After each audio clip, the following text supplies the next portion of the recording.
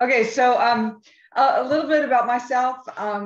I have my own energy healing practice of Reconnective Healing here in the Washington, D.C. area. And Ellyn and I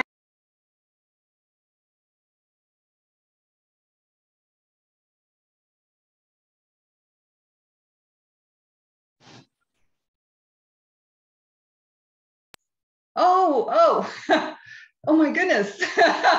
Sorry. So I'm going to give you guys a little background of how Ellyn and I met. We're both going to share with you today our stories. I'm going to go ahead and share first, and then Ellyn will share, and then we'll open for questions. So here we go. When I was 7 years old, I was at Girl Scout camp, and I was doing a really crazy new dive, a backwards dive off the diving board. And, you know, I got up on the diving board, I walked out to the edge, and as I started to bend over, my feet slipped out from under me, and the top of my head, I have a big scar up there, the top of my head hit the diving board, and I plummeted to the bottom of this pond. And the next thing I knew, I was about 20 feet away from myself. I was outside of my body, and I could see, it wasn't like I didn't know that that image was me. It was like I looked at myself from outside of my body, and I really, you know, I felt this sort of connection as I was observing this beautiful little 7-year-old. I had my nice new red swimming suit on. I don't know if you guys remember, but the suits used to have those little daisy skirts around them. And I was sitting in a cross-legged Buddha position. And, you know, the bottom of the pond, I could sort of still feel it was slimy. And I could see in the distance, this little girl sitting there in her like a little flower on the bottom of the pond. And I just felt this overwhelming love for her. And this sense that I knew that even if she was struggling, everything was just going to work out for her. It was just going to be a beautiful unfolding. And I thought to myself, oh, she's just so beautiful. I could just eat her up, you know? And then the next thing I knew, I sort of heard or knew a voice was knowing to me, you need to push up now. you know, like you need to push up, you need air. And so in that moment, I was magnetized right back into my body, and I could feel my toes in the squishy silt as I sort of gently pushed off, and I emerged right near the dock where I dived off of. And I swam to the ladder, and back then we had you had to wear swim caps, it was mandatory. I swam to the ladder, and I thought, oh, I hope nobody saw me hit my head. I was very embarrassed, and I climbed up the ladder, and I looked around, and then I heard some screaming from the line that was, and it was because blood was coming out of my cap. I must have looked like a Halloween horror movie for those poor kids.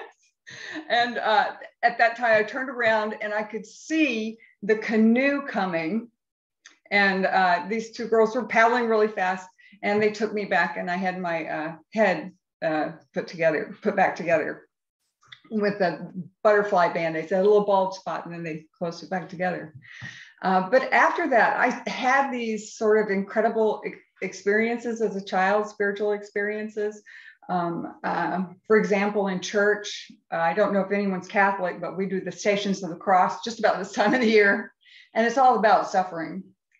And we were there in the church, our second grade Catholicism class, and we were being instructed on the suffering part of the story. And the next thing I knew, I was up out of my body again, and I was floating, sort of hovering over the second graders. And this sort of presence that I knew as Jesus, that's the only name I have for that energy. It was just loving. And he came to me, and he took my cheeks, and he turned me to the other side of the church. And I was magnetized over to where Mary has her altar. And Mary's altar is fine. It has flowers and it smells good. And I could feel this overwhelming love, you know, and he was knowing to me, it's not about the pain and suffering. It's about the love.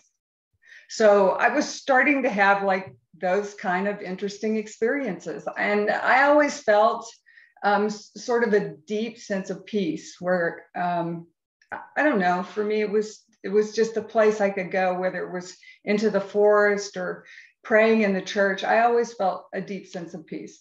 Well, fast forward, you know, to my early 20s, my late 20s, I was 29 when I was cycling down Pacific Coast Highway. I had a great job just outside of LA.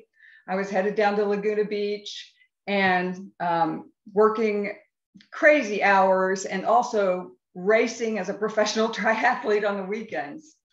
I was under a lot of stress. You know, I kind of lost that connection with that peace.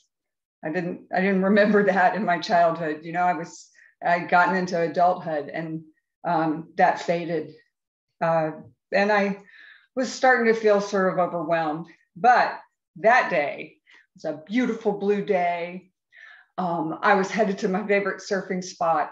And the next thing I knew, I was out of my body and I could see below me a bike and then my body and then a car.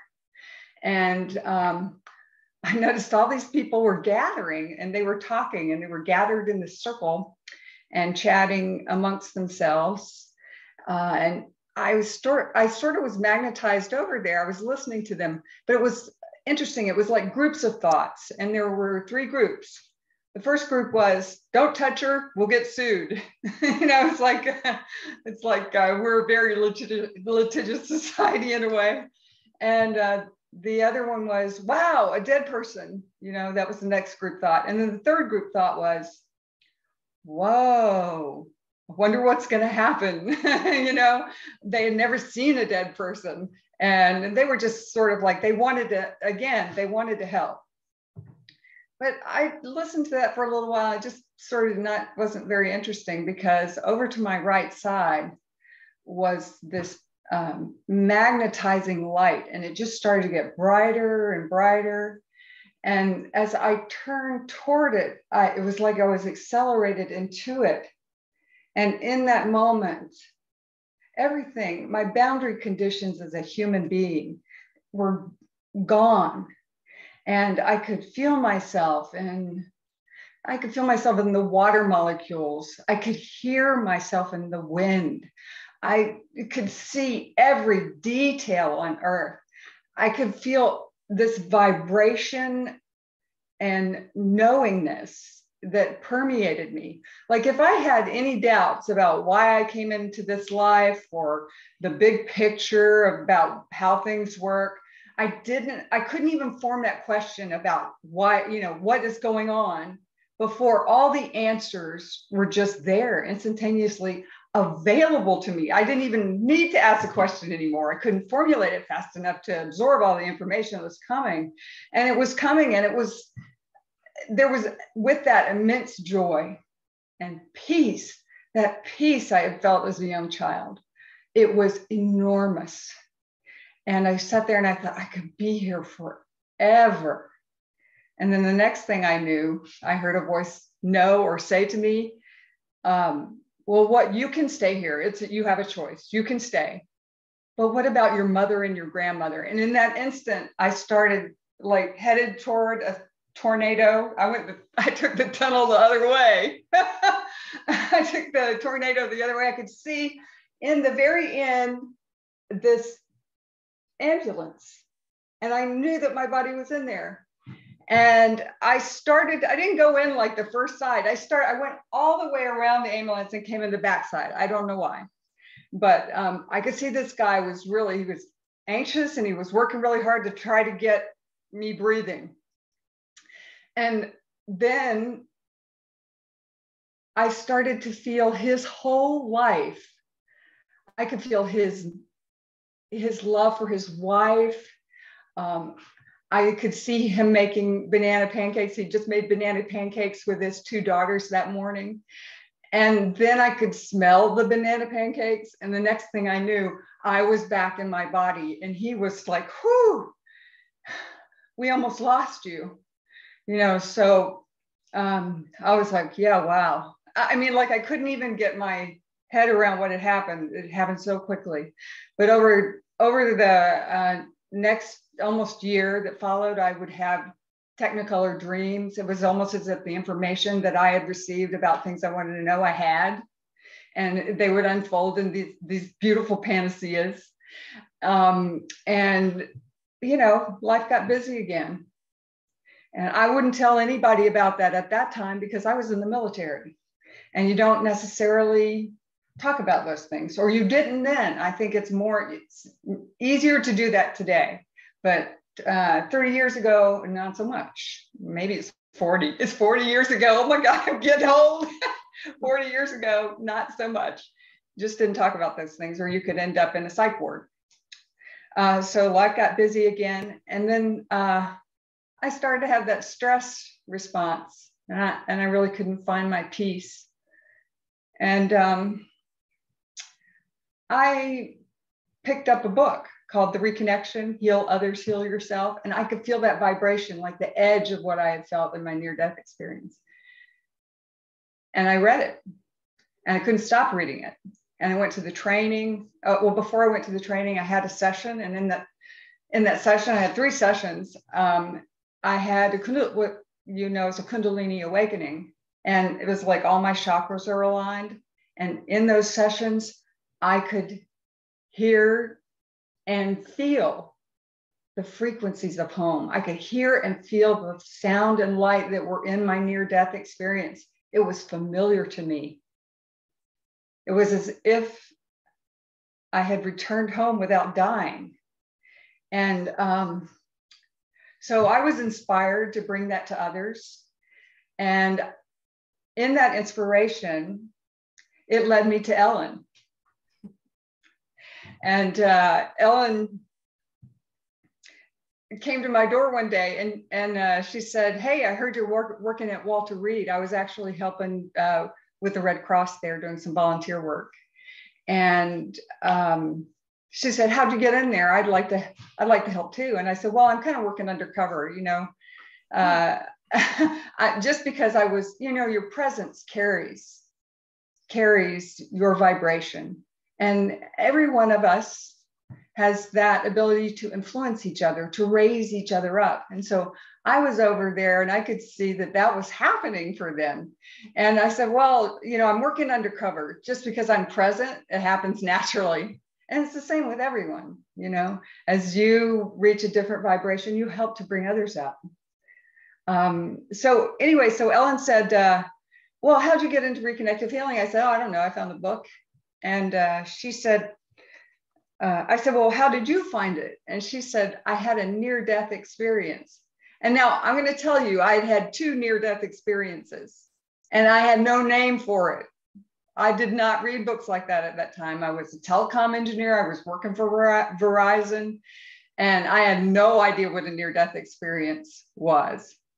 But when Ellyn described it to me, I still didn't, because I had thought you had to code, or, you know, you had to be in a hospital. And she said, "Well, why don't you come to the IANS meeting? It's an International Association for Near-Death Studies." And it was in Maryland at that time. And I said, "Okay." And there was a presenter there, and he was talking just like we're sharing with you today. He was sharing his near-death experience. And he said, "Well, I had a choice. They told me, the angel told me I had a choice. But then she said, 'What about your mother?'" And he said, "That's when I started going through the tunnel back to my body." And in that moment, I knew that now that mystical spiritual experience now had a name. And not only that, it had a whole community of people who had similar experiences and felt and experienced that light and love from the other side. And I'd like to introduce Ellyn. She's one of my best friends, Ellyn Dye. She's just an awesome companion for the work that we do. And Ellyn, I can't say enough, but thank you. Oh. Yeah, Joan and I figure we go way back, many, many lifetimes together. Oh, far back. In a galaxy far, far away. Exactly. So I'm Ellyn Dye, and not long ago I was given a presentation and somebody said, "Dye, did you change your name to that?" Because you died. And it had never occurred to me how funny that was, that my name is Ellyn Dye and I had a near-death experience. But there you have it. You know, life has so many ironies and so many little jokes embedded in it. You know, a lot of times we don't see them. Oh, Ellyn, your first name means light, right? L. Yes, my first name means light. And so unlike Joan, who grew, you know, she's an engineer and joined the military, I was always this little woo-woo child. I've since come to believe that I had a near-death experience as an infant or as a young child, which is a lot more common than people realize. And a lot of times people who have them as children don't remember them at all. But there are specific after effects that affect all of them. And they've been documented in some of the research. There are books about it. And I was sitting in a presentation of some of that research, and it suddenly dawned on me, I had one of those when I was a kid and I don't remember it. And the reason that I thought that was one of the reasons is because I was always this woo-woo kid, you know, and I always had kind of a strange viewpoint of things that seemed to be a lot different from the people around me. It was as if I could see the bigger picture. And so I was relatively psychic, and I would get impressions of things, and I would know stuff that I had no way of knowing. And so that was my childhood. You know, people thought I was weird, you know. And when I was 12, my adoptive mother died, and the night she died, she was in the hospital dying of cancer, and I was at home. My grandmother was staying with my brother and me, and I was asleep or just falling asleep. And my mother appeared at the bottom of my bed, just as, total form like you all are, just as fully manifested as you all are. And she wasn't like a wraith or anything. I didn't just see her light body. It was like I saw her in her body somehow. And, you know, she said goodbye and that everything would be okay. And then she left, and I got up and walked into the living room, and I said to my grandmother, "Mommy just died." My grandmother's, "No, no, no, no." And then the phone rang, and it was my father calling from the hospital. So this was kind of what my life was like. A little woo-woo. I started reading metaphysical stuff in the mid-70s. I went to seances when other girls were sneaking out of the window in high school to go on dates. I was sneaking out of the window to go to seances. So you would think that I really didn't need to have an NDE because, you know, by the 80s, I had pretty much read all of the information that was out there. And in my view, I knew it all. So I knew how the universe worked, and I knew what was going on with this whole life on earth thing. And I hate to say that because I was insecure, I used to kind of use it as a club to beat other people up. So in 1985, I had a head-on collision in a car.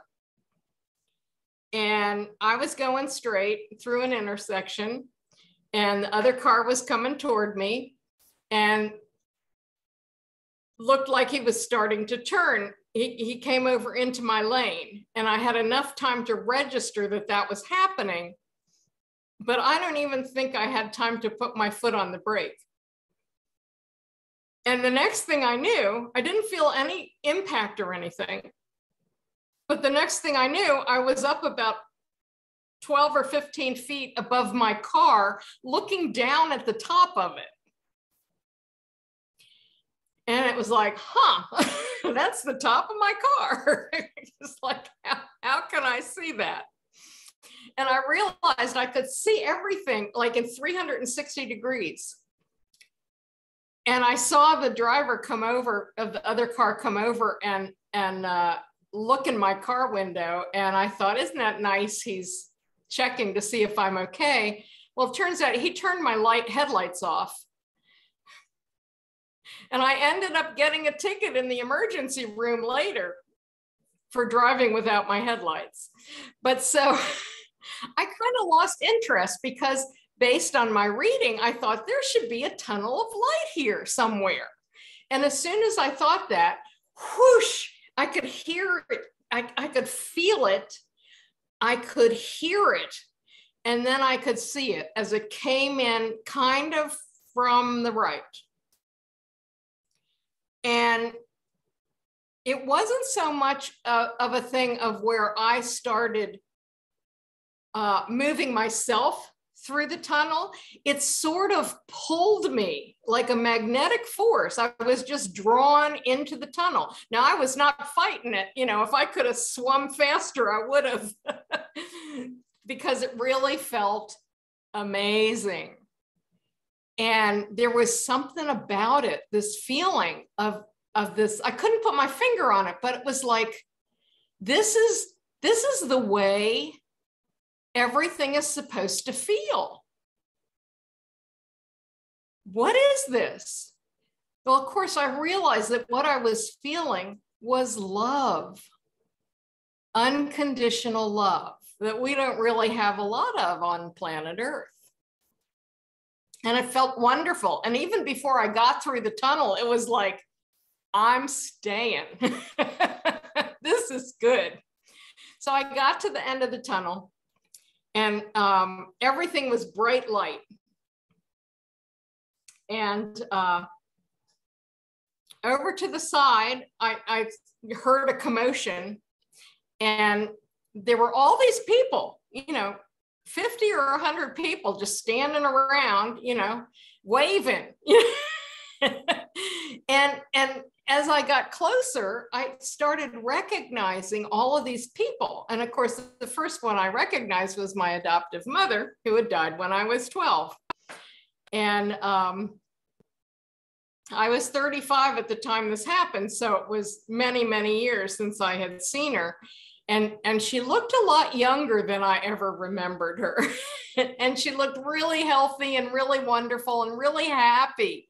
And she was so happy to see me, and I was so happy to see her. And I had 4 grandparents were there, a few aunts and uncles, and they were all so happy to see me, and I was happy to see them. And the fascinating thing to me, besides that, was that I was adopted as an infant, and I never had seen or known anything about my biological family up to that point. And yet here was this man, and I knew him immediately. And I knew that this was my biological father. And I didn't know how I knew it. I just knew it. And like if I looked at Joan right now and said, well, that's Joan. Of course that's Joan. You know, I know Joan. Well, this is how I knew him. And his parents were there and I knew them. And another older gentleman was there. And I knew him to be my biological mother's father. And it was like, wow, this is really amazing. How could I know these people? I mean, it's cool enough that all of my dead relatives are here, but the fact that these people that I never even met in this lifetime were there, and I knew who they were, and of course they knew who I was. And everybody was so glad to see me, and they kept telling me how proud they were of me and how they had been with me through my whole life. And they said, we hope that you could feel our presence, because we laughed and felt joy with you when you had successes and triumphs. And we were there with our arms around you, you know, when you were in despair. And we hope you could feel that. And it was amazing to think that they had been watching over me this whole time. And then I started thinking, well, you know, I was a I was a little hippie girl in the 60s. And I'm like, well, were you watching me in the late 60s when I was in college? And they're like, it was fine. You were having a good time, and we were happy about that because you had been through a lot of bad stuff. And I said, but you know, I haven't accomplished anything. I haven't even been really good or anything, you know. And they said, we're so proud of you, because being on planet Earth and living a life there is really, really hard. And you persevered. You got up every single morning and kept going. No matter what challenges you had, you kept going. And I said, well, I kind of didn't have a choice. But it was fascinating to see that I felt like I hadn't really done anything worthy of note. And all of my relatives were just so proud of me. So I basked in that for a while. And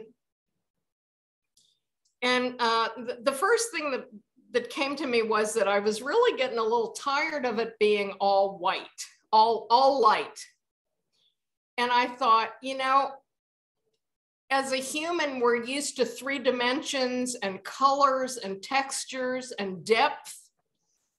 And none of that is here. And as soon as I thought that, it was as if this hand came up that had been dipped in paints, and it just went across like this, and the whole scene changed to like a park-like setting. And I saw there were trees and flowers and grass and birds and butterflies and dogs and cats. All of the animals that we had when I was growing up were there and ran past and said hi. And there was just such joy there and such love. And the grass was alive, and the trees were alive, and the birds were alive, and they talked to me, and they had such wisdom. And it was astonishing. And then I realized, I saw this little path, and I realized I was supposed to go talk to somebody else, but I didn't know who it was. So I said goodbye to my relatives, and I walked down the path and enjoyed talking to the trees and the flowers and everything as I went by. The flowers were in colors that we have never seen on this planet. It was just amazing.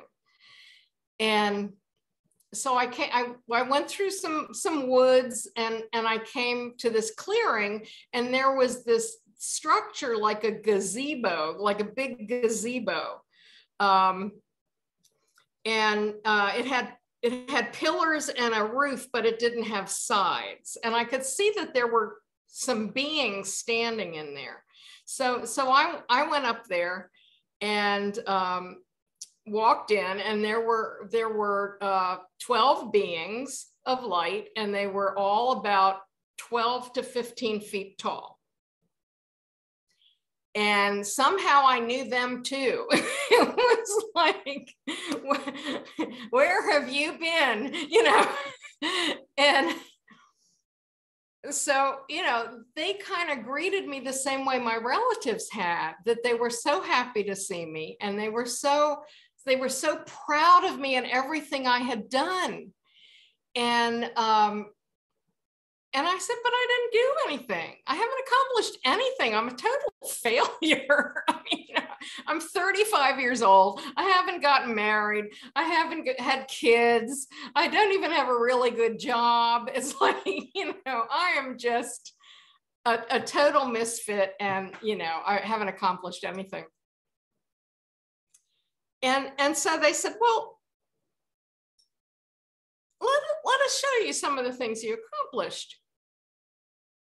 Now, a lot of people have a life review where they actually feel the emotional and physical impact that they have on everyone around them through their actions. I did not have that. I had a movie. But I saw all of these things, and I saw some things where I'd sort of go, you know, and they'd say, that's fine. But the thing that astonished me was all of these incidents where, you know, I would just smile to the cashier at the grocery store, and I could see that it kind of made their whole day. Just a simple smile.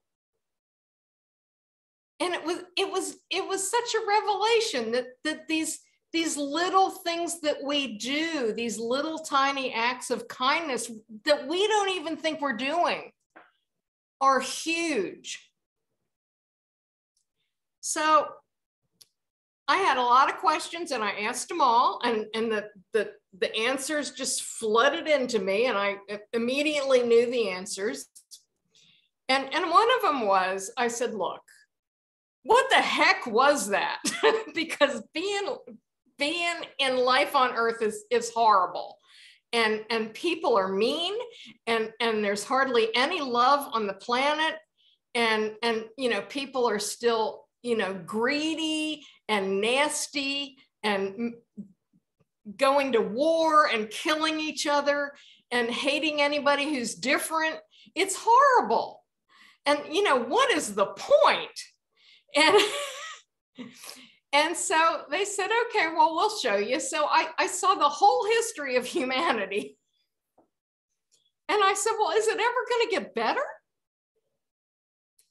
And they showed me what's to come. And I saw like the golden age of humanity, where people live in unconditional love for each other, where people support each other, where there's no competition, it's all collaboration, and everybody is encouraged to use their creativity and find what their heart wants them to do and what brings them joy. And I said, okay, so I'm here now and I'm staying. And if I'm going to go back, I'm going to go back when that happens. But I'm not going back to what I just came from, because that was nasty. And I'm 5'4", okay? So I'm looking up at these 12 to 15 foot beings, and I'm going, I'm not going back, and you can't make me. Gotta love the Irish. So they're like, yes, dear, it's okay. It's all right. You don't have to go. And I'm like, oh, thank you. Oh, I'm so happy. I could just stay here forever because this is really nice. This is the way it's supposed to be. I mean, I literally felt like I had been you know, like when a wave comes up at the beach up onto the sand, and it kind of leaves some foam and some water, and then the wave goes back, and you can see little puddles here and there of water that got left on the sand. That's the way I felt. I felt like I had literally been left to dry out in the sand in a hostile environment. And being back where I was as if the wave had come back and grabbed me and pulled me back into the ocean. And it was what I was made of. And it was what I was supposed to be. And it felt perfect. And there was such joy and such bliss that there are no words to express it. And I was just so happy that I didn't have to go back. I really was. And it's like, okay, now we can talk about other things, you know, because I'm here and I'm staying. And I suddenly hear, well, but let us show you what you could accomplish if you go back. And the next thing I knew, I woke up in the emergency room. And I started swearing because I was not happy. It's like, why am I here? And the nurse comes over and says, you were in a car accident. And I said, no, why am I here? Now I'm meaning, why am I back in my body on planet Earth? Because this is not right. I said I wasn't coming back. They told me I had a choice. And here I am. So the nurse didn't get it. She tried to explain, but she didn't get it.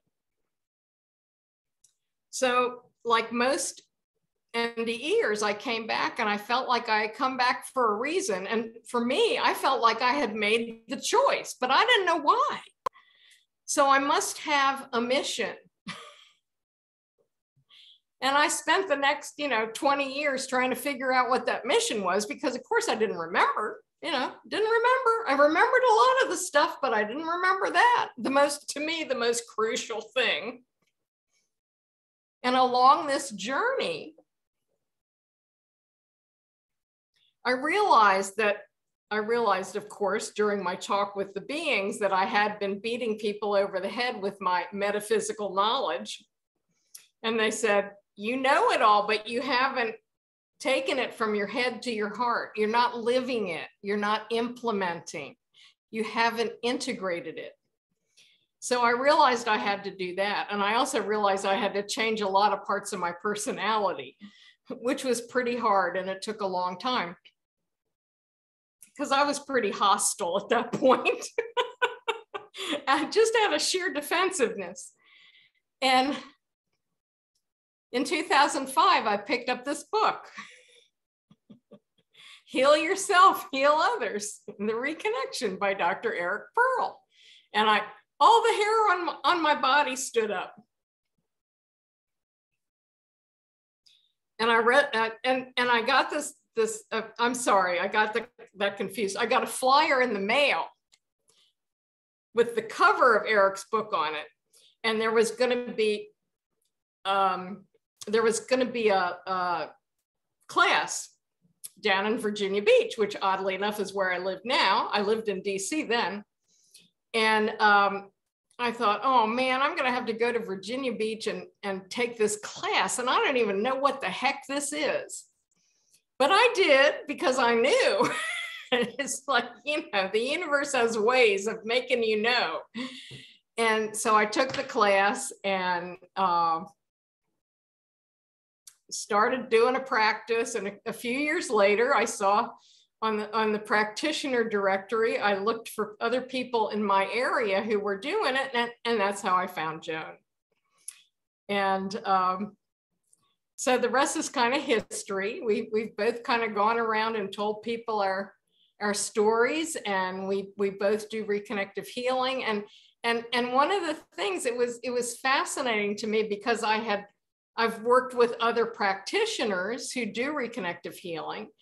And once Joan realized that she too had an NDE, I said, well, doesn't reconnective healing feel like the energy of home? And she said, yeah. And I said, the first time I felt it, it was like, oh my God, this is it. This is the stuff. So that's been fun. And I mean, as Jerry Garcia said, what a long, strange trip it's been, because it really has. I had my NDE 35 years ago. And I think I can say now that after 35 years, I've actually integrated it. It takes a long time, because there are a lot of, you have to change maybe your personality. I did.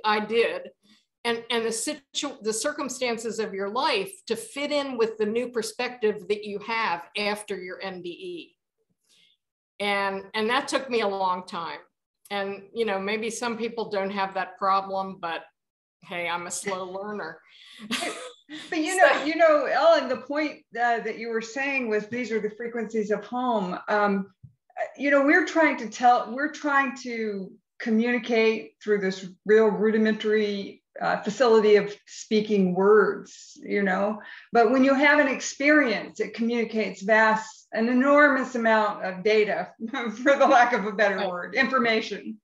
And what we both realized was that in order to have that access to the field of light and information, that we had found kind of a portal in reconnective healing where it made that access easy for people. And I have to say that over my 14 years as a reconnective healing practitioner, I have clients, I don't tell them what to expect. I have clients who, after they have a session, they will tell me things that are similar to a near-death experience, that they've had those experiences on the table, whether it's, I saw this big light and I was magnetized toward it, or all my relatives appeared, or I had this peace, I don't even know how to describe it, or they have, they'll have Technicolor images, or they'll come back and say to me, I just slip into meditation now. I don't really have to try. It's just I'm there immediately. So it's it gave me, what I eventually went towards was from an engineering, very, very left brain, to something a little bit more balanced, right brain, right? And for me to find a facility where I could be of service to people and communicate the essence of who we are. We start to resonate with each other. And as we resonate with each other, we amplify our presence in this dimension. And when we find those people, like we're in a bit of resonance tonight, because we have a shared desire to know more and to access more. So Ellyn, would you like to add? Well, I was going to say, and that's just one of many ways to access the energy of home. And people ask me all the time, it's like, can you go back to that? Can you access it? And it's anybody can. And the thing that stops people the most is that they don't believe they can. And worthiness, really, right? So, pardon? Would you say it's like a worthiness issue, or? It could be, or we're taught you can't go to heaven until you die, Yeah. Or until you've paid toll. Yeah, until you pay toll. Right. But the thing is, it's not there. It's here. It's here. And it's everywhere. It's in us. And so one thing is you don't have to go out anywhere to find heaven. You just have to go inside and find it there because it's there. There are all these different ways.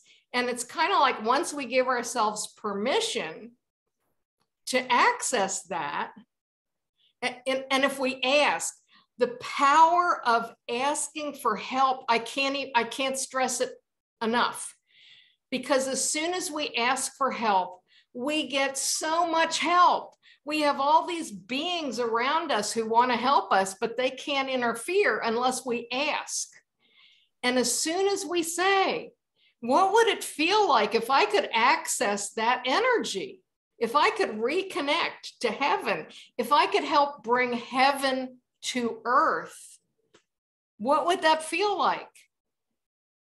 You're going to be shown. Because you're starting to move in that direction. And when we do it together, like Ellyn and I did so many things together that we just resonated with. It brought us to a new level of understanding. And for me, a new level of compassion, honestly. It still remains. I don't know why, but it still remains that we have a journey on this planet. And part of our trajectory is to raise the vibration. And we're doing that. We're doing that. Now, and I also want to say, because it's really easy to have people say, oh, I had an NDE and I came back and I loved every day of my life from that moment on. Wrong.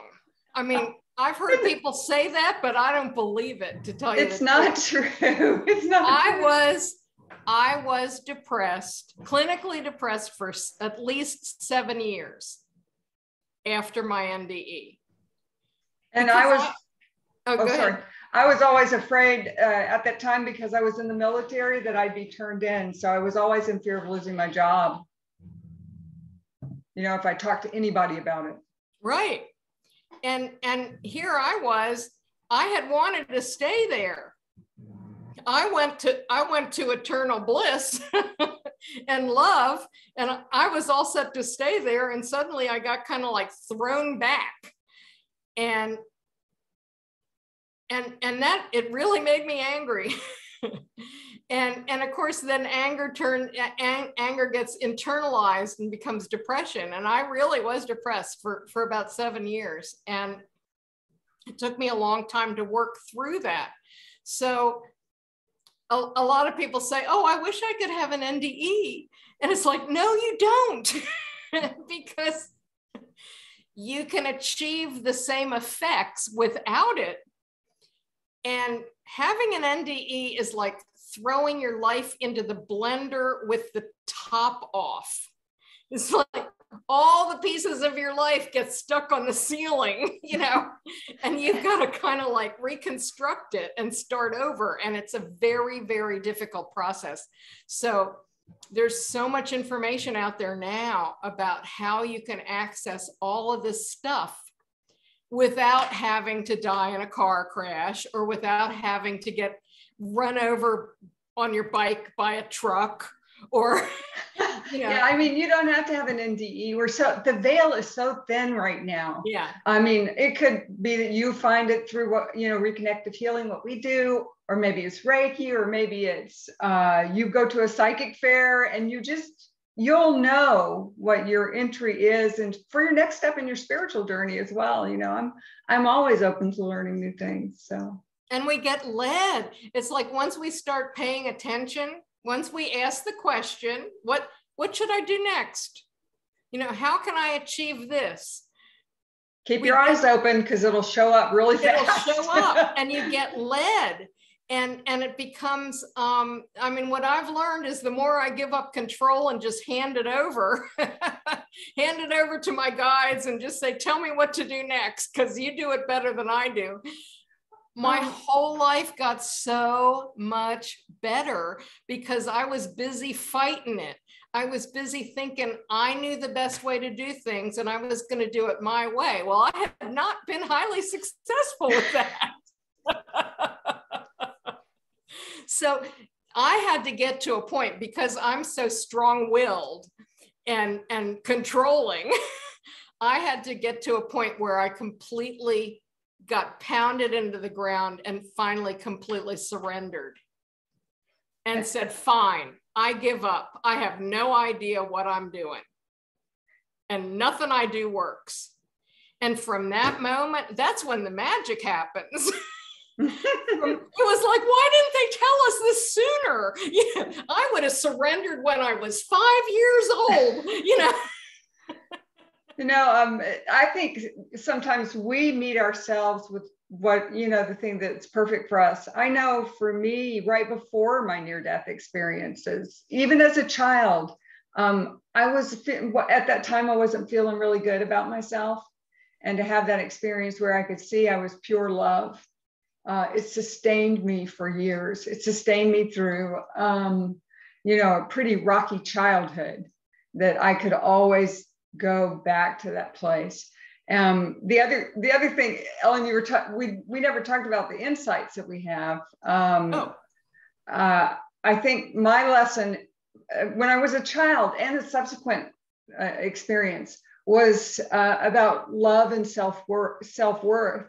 And for me, my after experiences, I was so totally empathetic. When I told you I could hear the thoughts of people in the crowd, after I came back, I could merge with someone so easily, because in my experience, I felt that elated experience of no separation, that there was no separateness between us and the earth or any other being. And so I knew that. So after that adult experience, sometimes I would lose myself in other people. And that's heightened states of empathy, just knowing things. And for me, that's always sort of permeated my life. And I, in some ways, was afraid that if I said what I knew, I might be shunned as, how could you know that, and didn't want to be like the psychic spy, Like me. Yeah. But there was too much trouble. I mean, I grew up in Mississippi. We got voodoo down there, so you got to, Well, and I guess my biggest lesson has for this whole life has been self-love. And I think a lot of people came to this lifetime to learn that or refine it or master it. And I was told that my child was so horrible because I arranged it. I was determined to learn self-love or die trying. And I told them it almost killed me. And they said, almost. And I was like, easy for you to say, you're not living a life on earth. I mean, come on. But we're taught not to love ourselves. In fact, we're taught the opposite. We're taught to loathe ourselves and doubt ourselves. And because we loathe ourselves, we don't trust ourselves, we doubt ourselves. And it's really hard to turn that around, but it's really, really important, because again, we all have that spark of God, inside us, or whatever name you want to call it, of unconditional love or light or the universe inside us, each of us, and we're all equal in that way. Nobody is better than anybody else, because we're all little drops of that giant ocean. But we're not taught that. We're taught by people who want to control us. And it takes a long time, but it's a very worthy effort. It's a very, very worthy effort. And I will say it's not easy, but I think I finally got there. So, I think we have about 15 more minutes. Alice, is that right? Yeah, would you like to just open the mics for questions? Anybody have a question? Donna, can you open, or can people unmute themselves, I guess? Does everyone know how to unmute themselves? I think everybody's pretty savvy with... Shireen did have a question. And... Hi, everyone. Good evening. How are y'all doing? Great. I hope everyone is well. So my question was for Ellyn. You were telling the story of meeting your relatives, and I guess my question was, did they appear to you as they appeared as you knew them while they were here? They actually all looked younger. Okay. And happier. My impression was that, you know, if you're there and you're going to manifest yourself to somebody, you can pick however you want, you know. So I think they all picked being in their mid-20s, you know. Okay. So, and of course I had never, you know, my mother was 40 when she adopted me. So I never saw her that young, but they all looked great. That's the biggest part, that they all really looked great and all looked so happy. Okay, thank you. I want to thank you, ladies, for sharing your story. It is just such an interesting topic to me. Thank you very much. Oh, great. Thank you for coming. Shireen. Thank you for coming. Yes. No other questions? Hey, I have a question. Ellyn, well, I have a couple, but Ellyn, when you saw your relatives, were they wearing anything? Like, did they have like physical clothes? Can I tell it? I knew there was going to be somebody. Ash, I was visualizing it. I love that you asked this question, because this is funny. I told Joan we're not going to talk about that. We're not going to talk about that. And I thought, I think we are. No worries. Ash, you are just on it. You're right on it. Because I was visualizing it the whole way. And so yeah. So I'm going to tell you a quick story. So Ellyn and I, we formed a company together where we went out and we talked about our experiences and held little energy healing fests. And so one day Ellyn was, her job was to tell about her near-death experience at that particular moment. And she was right in the middle of her story, and she was headed down the tunnel, and she saw her relatives, and this woman raised her hand, and I thought, okay, Ellyn's in a really, and she was waving, and I said, okay, what's your question? And she said, did your relatives, did they have any legs? Because I don't know if you guys have seen, like, in the movie Soul, the Disney movie Soul. Have you seen it? They have, no one has legs. They're over on the other side. They don't have any legs. She was, this person who asked the question is way ahead of her time. I wonder if she worked on the movie. It's true. And I was completely gobsmacked. I mean, I just... It was the first time I ever saw Ellyn stop talking. I was like, oh my God. She went, well, in fact, no, they didn't have any legs. Oh. And so they didn't have any pants. Oh. Was it just face? Well, no.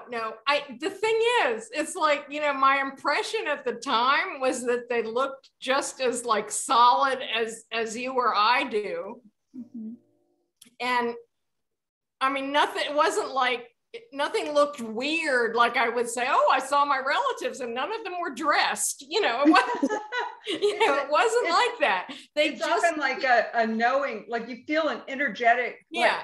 And the feeling is of the whole person. It's not just like a visual, do they have pants or do they have a shirt? It's like, it's a total recognition of the person. Total recognition. Yeah.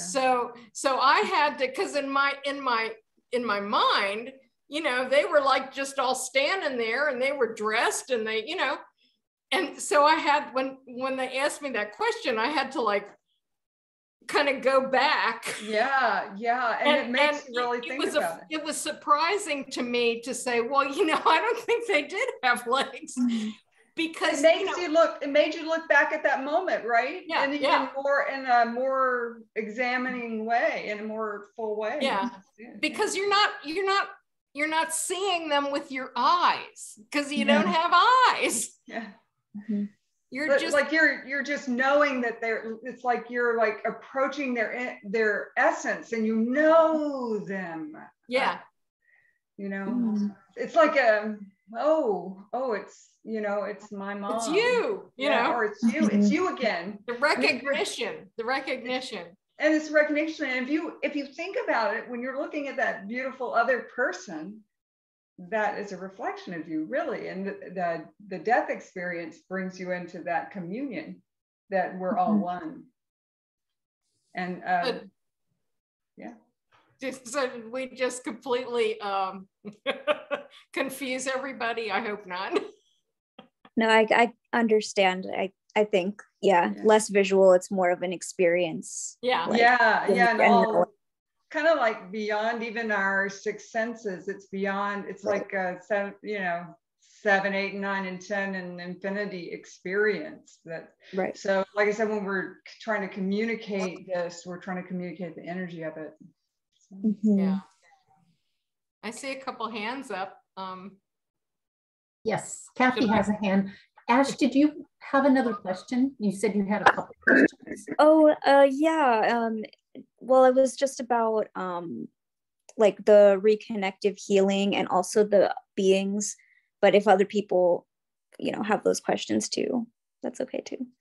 What was the question about the beings and the reconnective healing? Well, one of them was just what is like reconnective healing, if you can talk more about it. And the other question was like reflecting back, like who were those like beings that were saying, like for you, like to go back, or like the 12 people or the 12 beings that Ellyn saw. So I'll tackle the reconnective healing really quickly. So we talked about resonance and being in the general vicinity of vibration. With reconnective healing, we're sort of moving into the remembrance of who we are as we start to, in a near-death experience, remember, we start to vibrate at a higher rate. And in that remembering is the other person who's the object of our attention. So we're starting to see them as beautiful beings, and they start to come along with us. We start to play this beautiful symphony together, and we start to raise each other's vibrations. See, the person's not focused on the limitations the person has. They're just focused on being present. So in that presence, in that full presence of a person being viewed, we're as facilitators, we're viewing them in their perfection. And like Ellyn and I mentioned, through our near-death experiences, our lesson was worthiness. And when you have a session of reconnective healing, you're moving back to that higher rate of vibration, that higher state. And in that moment, you recognize, I am that. I am love and I am light. And there is nothing else. You move into that state of oneness, true oneness. And so we get closer with reconnective healing that way. And sometimes we see light beings too, helping us out. And I'd be curious to see what you say, Ellyn, about that, about the beings, the higher beings. Who do you think you were asking about the beings that I saw, or? Well, both of you had mentioned voices. That's, for Joan, that told you to you go back or push up with your and push up. Yeah, it's just a knowingness. For me, it was a knowingness and like that all body experience. I didn't primarily for hearing it, when I pushed up to push up, and I have a knowingness with that. I don't usually see that outside of me. It's sort of an internal thing, but yeah. It was you? Yeah, it's, I guess, a higher vibration of me, a higher frequency of me, yeah. We have such a small percentage of who we really are that's actually in our body. When I came back into my body, I felt like I was an elephant. They were putting an elephant into a Coca-Cola can. It doesn't fit. And so that little part that fits into the Coca-Cola can is here, and the rest of us is, you know, all up here. And so yeah, there's a lot more to us than we think. But mine were my council of guides who helped me plan this life. And it was kind of like being called back to the principal's office, really, because they, you know, it's like the universe hit me in the head with a car to get my attention, and then sent me to the principal's office, and they kind of said, Ellyn, what are you doing? You know, you have all this information, all this knowledge, and you have to integrate it. You have to use it with love, not as a club, you know. So, like, I guess the primary lure back is you have more yet to do, and it's clothed in many different ways. Yes. I mean, mine was push up, you know, and you know, because I could see I had more to do as a child. I just knew I had more parts to play. And when that knowingness came up, and I don't even know, it's just like I knew it all at once, was your mother and your grandmother, you still have obligations, you still have things to do with them. You know, how would they feel if you left so abruptly? And I was back there, yeah. Can I ask a question? This is Kathy. I have a question about, like, in this life with our nighttime dreams. Are they anything, are we connecting with any kind of afterlife when we dream, or is it all just brain stuff, physical life brain stuff? Because they've had some strange dreams, but I think we all have. Do you know anything about that? Just as from my perspective as an engineer, I think we're all in this energetic field, this soup. And I think when we go to brain time, we release, when we go to sleep time, our brain goes into, you know, a place where this awareness to this physicality is released. Remember, I told you, as I came out of my body in the near-death experience, I could feel as if my boundary conditions, this physical being, sort of ebbed away. And then my energy was everywhere. There was no place that I was not. So I sort of went back into the soup. And I think as we go into dream time, a little bit of that happens. We go back into the soup, and then we can connect with each other. Ellyn, you having? Yeah, I would say that, I mean, my take on that, at least for me, and I assume it applies to everybody else, is that there's different kinds of dreams. Like sometimes we are just kind of, our minds are going through possibilities, right? Feel, you know, things that challenges and things we're going to do tomorrow and whatever. But then there are also some, I think sometimes we go and visit parallel lives. And other times I think we go, and I have the impression that I spend a lot of time spent out of my body working with other people on things. And an example of that was I was taking this channel class back in the late 80s. And for a couple of weeks, everybody in the class was exhausted and having these really weird dreams. And I was having these dreams where I was in a room with a bunch of people, and we were looking over plans, and I had no idea what it was about. And they said, well, you're all working very hard on something along with light workers around the world. And we said, well, what is it? And they said, we're not going to tell you right now, but when it happens, you'll know. Well, a week later, the Berlin Wall fell. So, and then we confirmed, it's like, were we working on that? You know, so I think there's a lot of different things that our dreams can be at any given time. Especially, we are unlimited. We're unlimited. Especially in these times. I know I've mentioned to and have heard feedback from other people that they're having dreams within dreams. Like, you know, you'll come back way, 2 dreams out, back to the present, back to this one, and then you're just here, and then you're awake. So you're in a lifetime, in a lifetime, in a lifetime through dreams. It's like a nested loop, you know. Yeah, and the veils are thin. The veils are really thin now, and there's a lot going on. So, yeah. So I don't know about dreams, you, but I've been having crazy dreams the last few weeks. Yeah, the dreams look like parallel universes. You know, everything's happening simultaneously. Time is a construct. Yeah. So, yeah.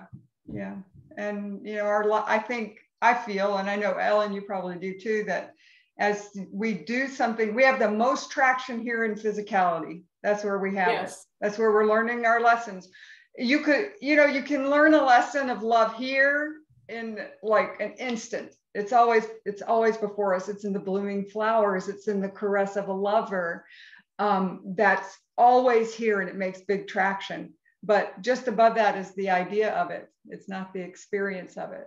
Just above that's your higher self going, whoa, look at that. But once they're fully in this physical experience, that's where the money is. That's where the money is. So yeah. Anybody else? Just one more question. I feel a lot of kind of sadness about all these overdose deaths we've heard about in the last, this is in this country, number of years. I'm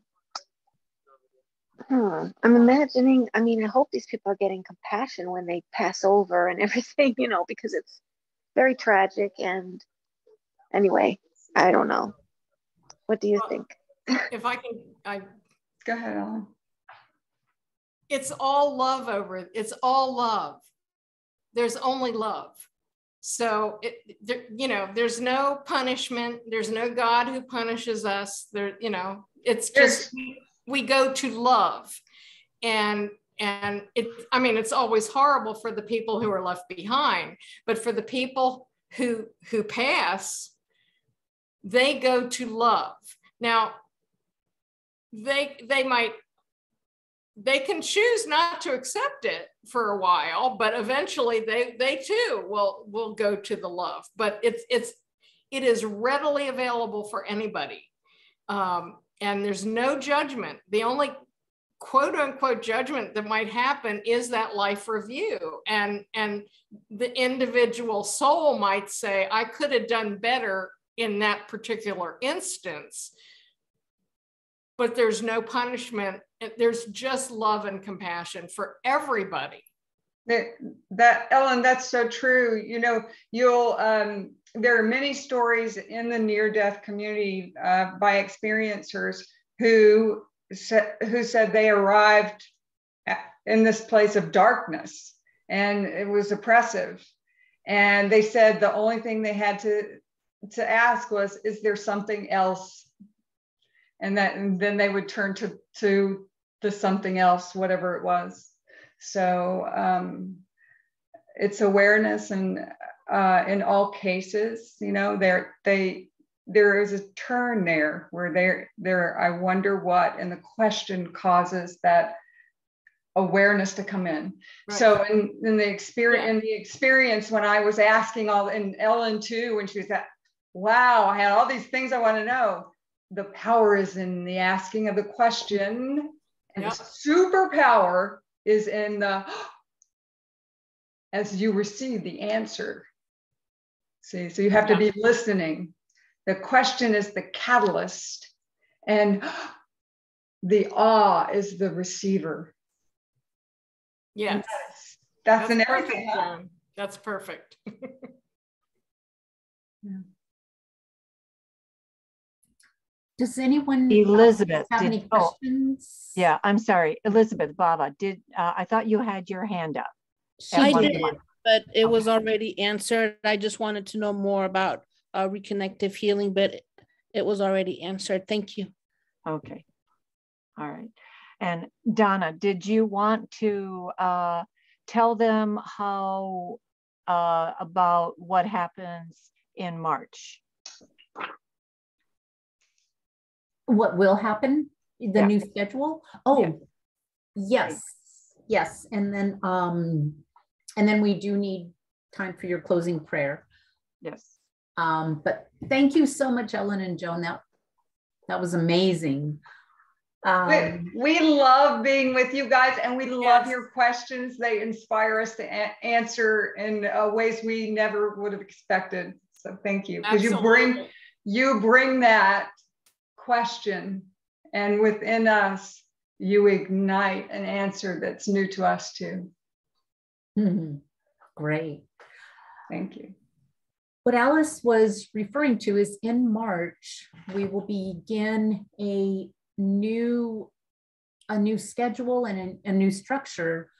Rays of Healing will go back to their original foundation of healing, and we will begin meeting the first Saturday of every month. So this Saturday, the 5th, and from 12 to 1:15, and the third Monday of the month during this time, 7:30 to 9, well, 12 to 1:30, I guess. And it will be on the website. We're still scrambling to get everything ironed out and getting it posted. It will be via Zoom. And we will, each service twice a month will be a healing service. Occasionally we will have a speaker, but it will be primarily a healing service. So it's new in a way, but going back to the old ways. So I hope you can join us starting this Saturday at 12 o'clock. And then the 21st of March. And this will all be posted on the website and on Meetup. And we are also going to get back to posting to Facebook. So you'll have plenty of ways to connect. And thank you, Donna, because Donna's going to has taken charge of posting to Facebook too, which is something that we haven't done. And if anybody knows how to take a screenshot, I would greatly appreciate it, because this could be one of the pictures that we could post to Facebook, especially since the two of you are almost in this identical color of clothing. Oh. And, you know, and it just frames it so beautifully. So, Christine, do you know how to do a screenshot? I think she does. Yes, I do. I was in the process of going to do that. So I'll do that now, and then Fantastic. I'll send it to you. If anybody else wants to come on, she's going to take it on, because, you know, we've got like 18 people on board. So there's quite a few. So, but anyway, go ahead.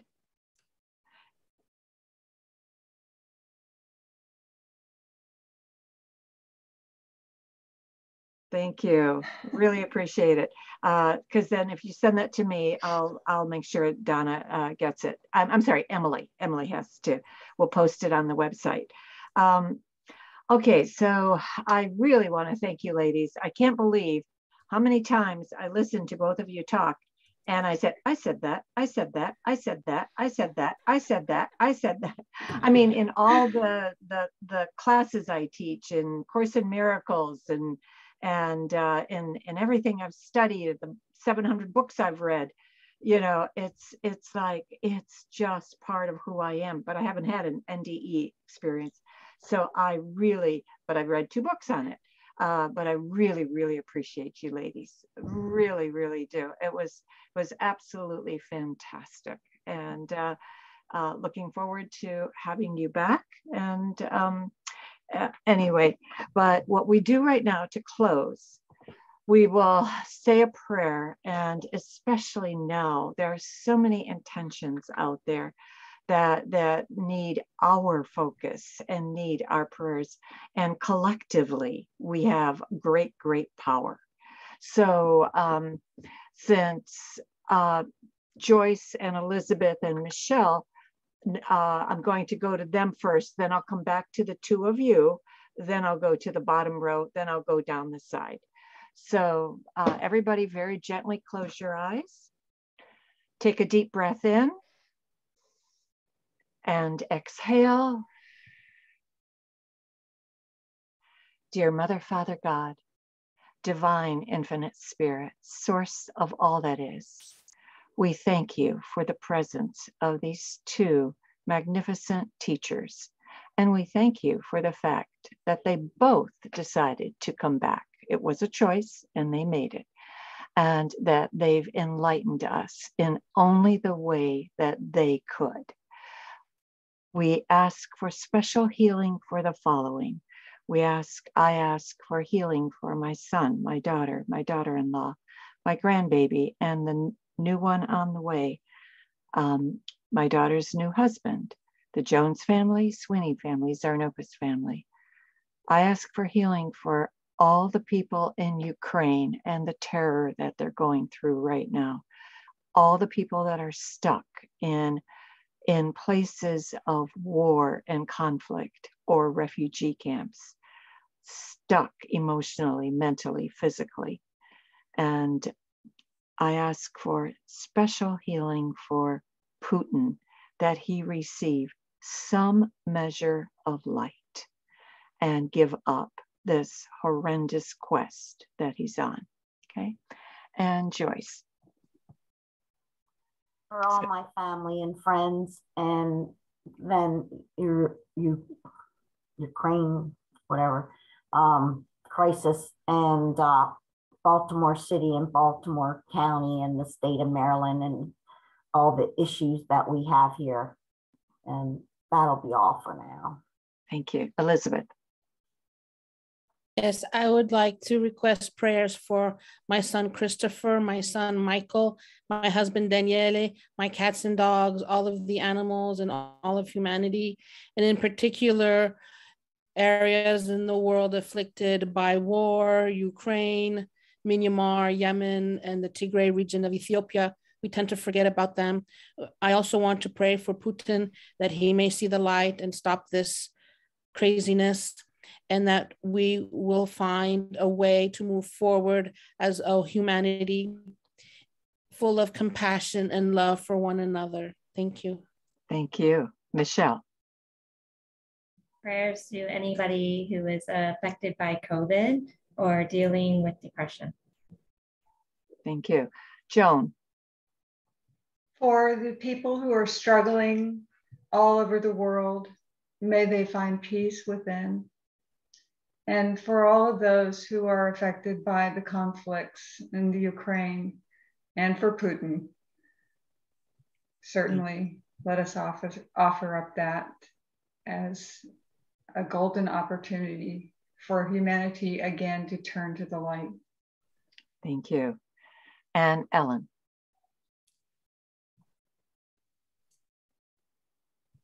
I want to offer gratitude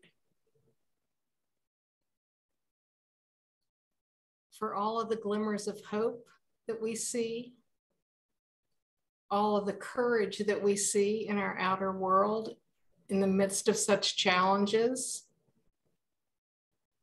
And I ask for enlightenment, comfort, aid, and healing to anyone who is in pain in any way. And for enlightenment and higher vibrations of love and light to enter the hearts and minds of all humanity. Thank you. And Christine. Thank you, Alice, and thank you both, Ellyn and Joan, for this wonderful presentation. I would like to ask for healing for my dad, for my mom, John, Sam, for Danielle's dad and her stepmom, for Barb, for Alice, for Cricket and McKinley and Benny, and my grandmother and myself. I would also like to add in all the crises that is going on in the world right now, and also healing for Gaia. Thank you. Thank you. And is it Ibby? Ibby C? Hi, it's Ibby. Ibby.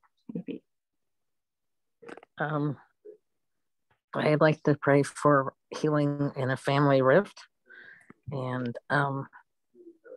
I'd like to express and I'd like to pray for us to figure out housing, which I think would help with the poverty, and then we can go to education. I'd like to ask for education for just about anybody in the world that needs it, but especially women.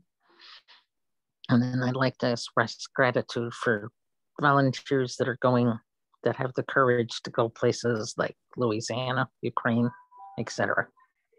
That's it. Thank you. And Ash.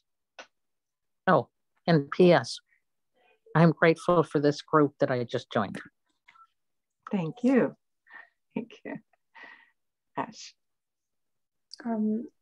For my physical health and right now, and my family and friends, sending healing to the people that are on Earth, the animals that are on Earth, and our atmosphere. Yeah, thank you. Okay. And Kathy. Thank you. Thank you. I would just like to pray for my physical healing and emotional healing. And I would just like to pray for the souls on my planet Earth. Just send them golden light of healing and hope. Thank you. Okay. Thank you. And Montienne?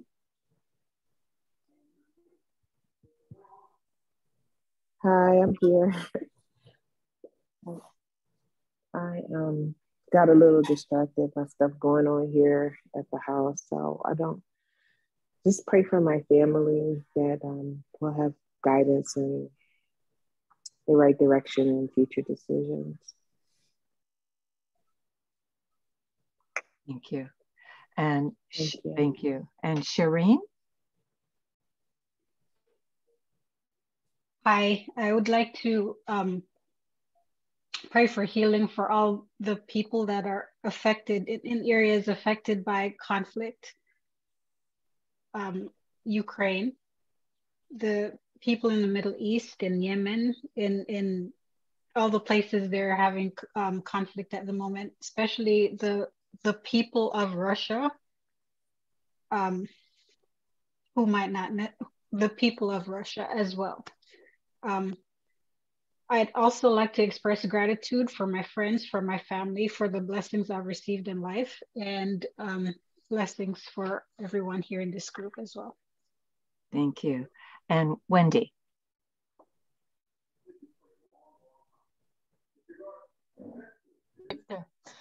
Yes, thank you, Alice. I think everybody has expressed it. I also was thinking of the Russian people as well as the Ukrainian people, and I just thank you very much for this evening. Thank you. Thank you. And we'll finish with Donna. I too would like to ask for compassion for the vast majority of the Russian people who are just as horrified as the rest of the world. And of course, those in Ukraine and anyone experiencing war and fear around the world. Thank you, Donna. Okay. And we thank you for the presence of the angels, the archangels, the ascended masters, the Reiki masters, but most especially Master Jesus, Master Buddha, Master Katumi, Saint Francis, Saint Germain, Saint Gabriel, Saint Raphael, Saint Michael, the Blessed Mother, the Divine Feminine, Mary Magdalene, Moses, Metatron, Melchizedek, Mohammed, and Kuan Yin.